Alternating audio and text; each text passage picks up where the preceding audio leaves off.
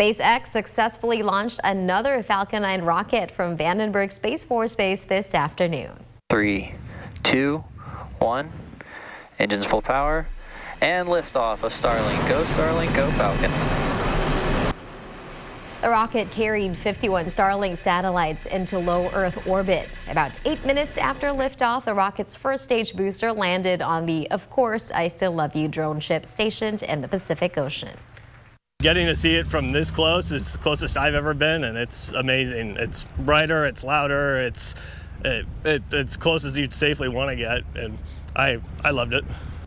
The rocket's first stage booster was previously used in a Starlink mission and for the Space Development Agency's Tranche 0 launch.